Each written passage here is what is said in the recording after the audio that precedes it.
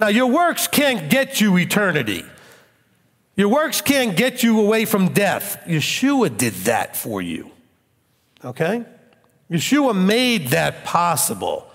If he didn't, you could have been the most perfect, righteous, Torah-observant person of all time and get nothing.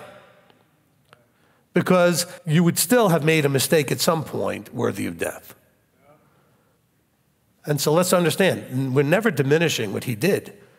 As a matter of fact, we value it so highly that we take seriously what we do. Because he did it so that what we do matters. I mean, that's, when people ask you the question from now on, well then what was the death, burial, and resurrection about? About making what you do matter. That's your answer from now on, okay? Tell people that. Well, what about Messiah's death, burial, and resurrection? He did that so that what I do matters.